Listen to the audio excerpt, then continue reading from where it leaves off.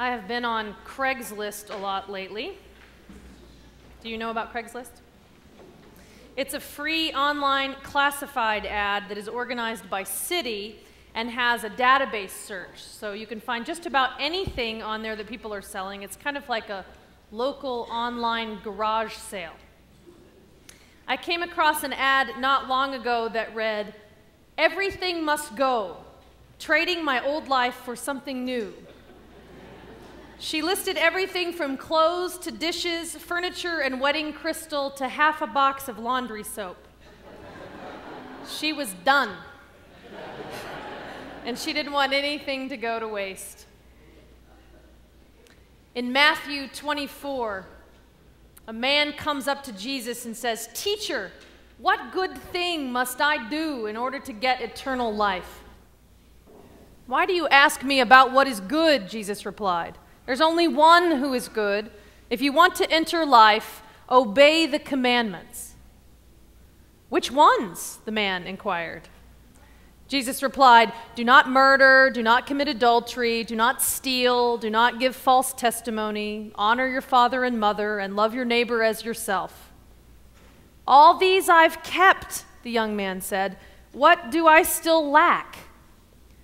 Jesus answered, "If you want to be perfect, go, sell your possessions and give to the poor, and you will have treasure in heaven. Then come, follow me."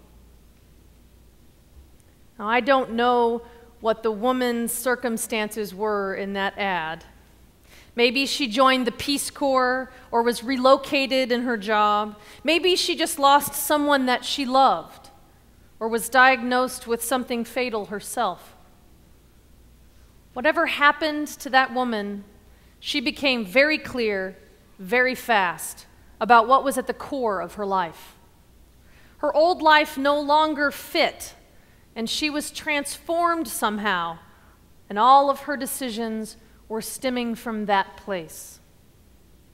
Now, this passage in Matthew that I read would be shocking to those who heard Jesus tell it. It was believed then, as many actually still believe today, that those who prosper have favor in the eyes of God, that God has blessed them with wealth in some special way. The idea of their virtue and their wealth have become intermingled. And I would say that Unitarians, for the most part, do not believe that God plays favorites with the rich or the poor, although society and circumstances certainly do. This passage of Matthew has Jesus pointing out, as he so often does, that gaining life, a life of integrity, it's not about following the letter of the law. It's not about just doing what was prescribed, not just following the commandments. For each to find his own life, we must also follow the spirit of the law, awake and with intention. Finding our life is not about whether we can check off a list that we've paid our taxes and that we've tithed, although I sincerely advocate that you do both.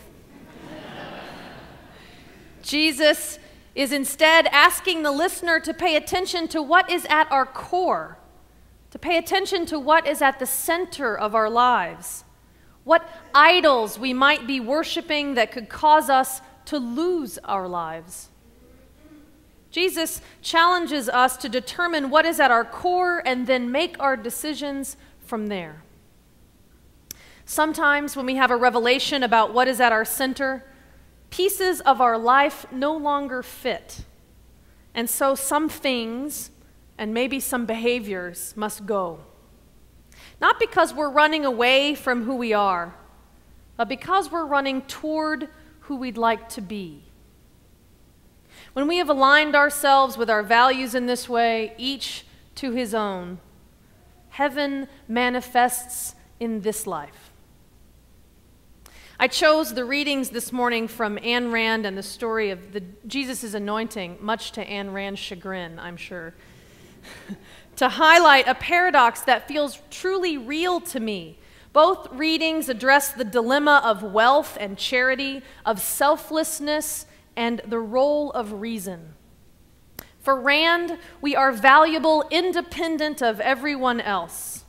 Each person has individual worth.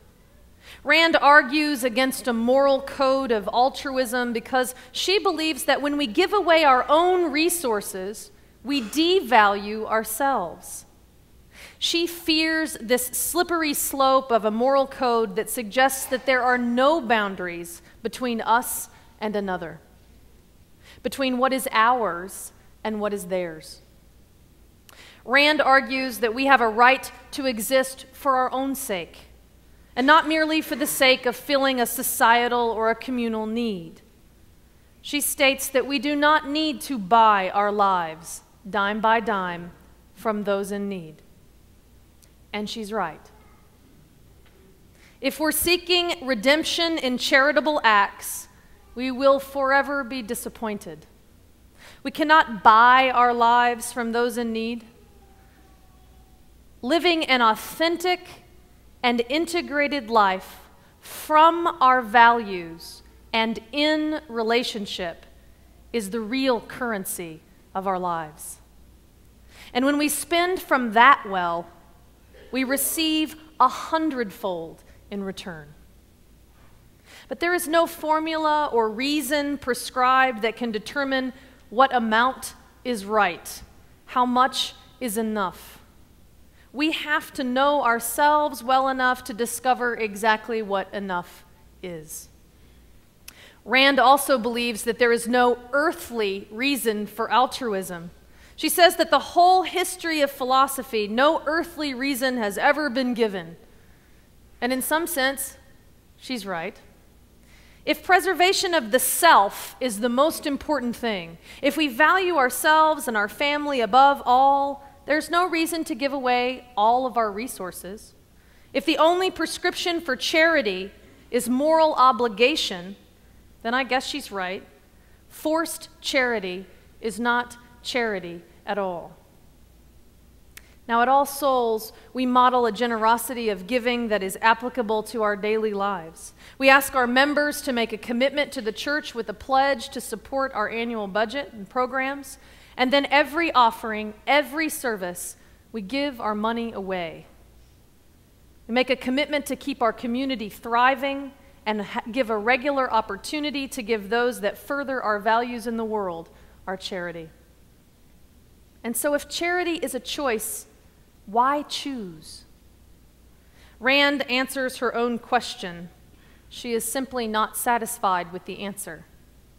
We choose charity because of our faith. We choose to support those causes that promote our values in the world when our faith is at our center. So, how much ought we give? How do we decide what's enough? The two readings illustrate the paradox. Yes, we need to value ourselves, and yes, we need to give things of value away. And in my experience, paradox often points me in the direction of the truth, when the answer to an or question is yes. So Rand is right, and so is Jesus. In the story of Jesus' anointing, the disciples want to know why the perfume was not sold to benefit the poor. Why waste her gifts on Jesus when they could be sold for more money? The value of this gift comes not in its maximized distribution, but in the relationship that it creates, the opportunity for real contact. She gives what she has to God. Faith, or following the commandments in order to find our life, is not about having the money to give. It's about using the gifts that we have. Finding our life comes from the giving of the gift. When we are giving what is most important to us, and when it creates an opportunity for relationship.